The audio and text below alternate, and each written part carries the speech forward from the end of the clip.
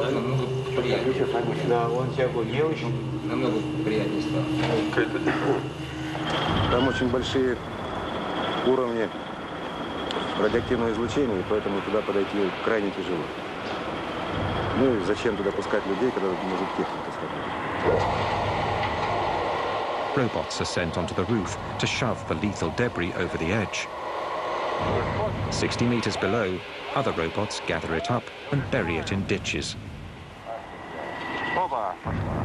But after a few days, the ambient radioactivity begins to affect even the machines. Their electronic circuitry can't hold up. They go berserk and break down. One of them hurtles itself into the breach. Как вы собираетесь его разворачивать? Он же поперек висит.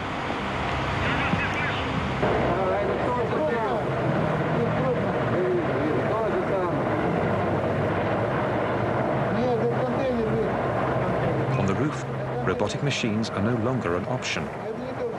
Men will have to replace them. Russian soldiers, nicknamed bio-robots for the occasion. This battalion of young reservists is preparing to go up onto the roof of the third reactor for the first time. They're between 20 and 30 years old, all of them reservists called to the front for the most dangerous and deadly battle of Chernobyl. No human has ever worked in zones as radioactive as this.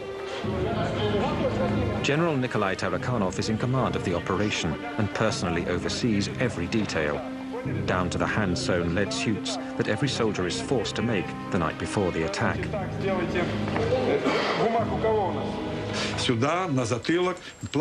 On their fronts, on their backs, in their boots, they were covered in lead. A helmet, a mask to protect against beta rays,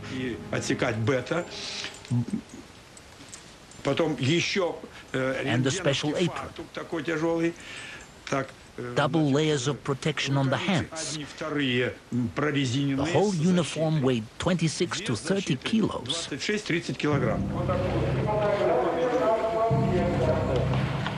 Хорошо, значит, первый вопрос решили. Так, медицинское свидетельство не все прошли? Все прошли.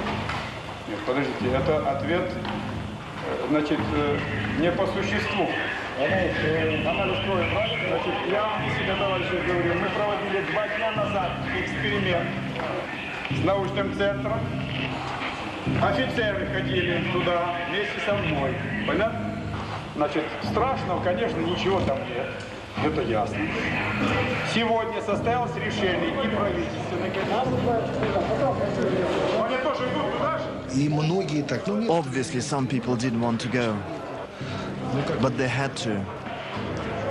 They were reservists. They had to go. For me, there was no question. I had to go do my duty. Who was going to do it for me? Who was going to clean up this disaster and stop the spread of radioactivity all over the world? Somebody had to do it. 2.5 weeks of hell. But hell only lasted 2 to 3 minutes for each soldier, or sometimes even just 40 seconds when the level was too high. We were careful to calculate out the time to save as many lives as possible. Ограничил меньше дозу, ограничил еще меньше, понятно? When the siren blows, a crew of 8 soldiers rushes up onto the roof, along with an officer. Their mission is simple: shovel up the radioactive debris as quickly as possible and throw it off the roof.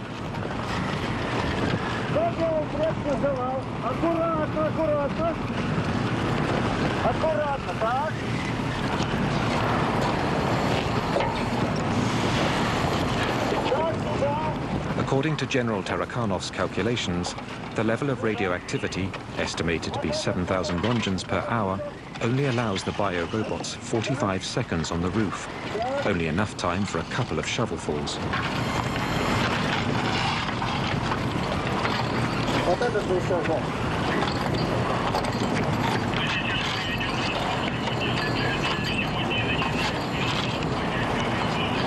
каждого была своя маленькая долика, как обычно, как вот. We were like ants. Just as some were finishing their task, others would immediately take their place. Everyone did their job, no matter how small it was. And that's how, together, we were able to fight the radioactivity. For 10 days, a new crew of biorobots climbs on the roof every 10 minutes. According to military personnel, 3,500 people participate in the cleanup. Some, like Igor Kostin and Konstantin Fedotov, went up on the roof 5 times.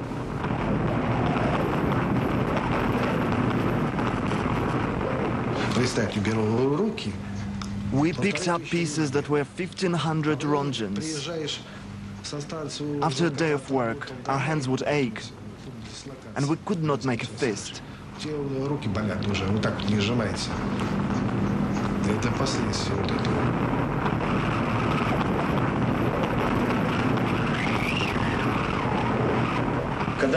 The first time I went up on the roof, I was struck by the mystical feeling there. It was like being on another planet. The whole thing was covered in radioactive waste.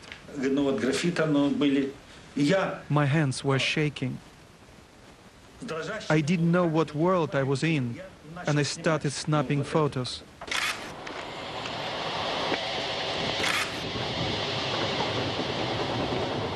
If you look close, you can see traces of radiation on the film.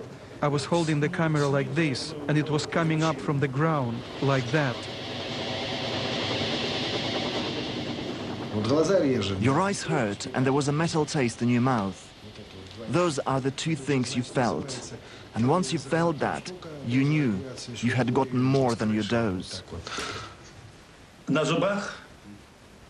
You couldn't feel your teeth up there.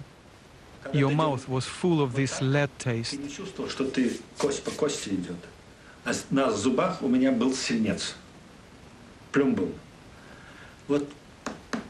You went like this, but you couldn't hear anything. Everything was covered in lead. Even today, 20 years later, I can still taste the lead in my mouth.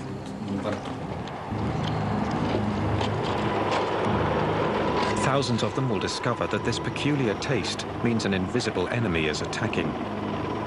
As the biorobots are sacrificing their lives on the roof of the plant, the cleanup continues throughout the 30-kilometer zone, 24 hours a day, rain or shine.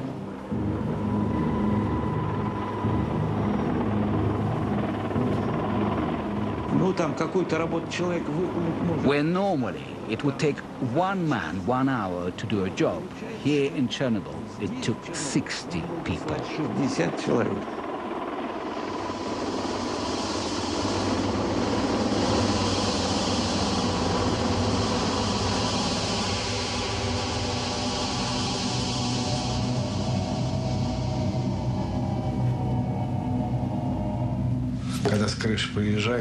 When we came down off the roof, it felt like our blood had been sucked dry by vampires.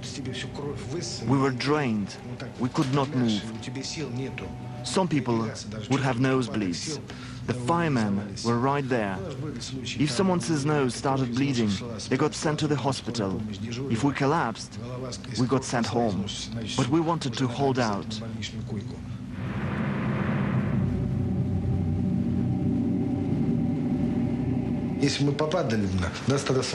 But at that time, we were young and strong. Our health is shot. We've lost everything.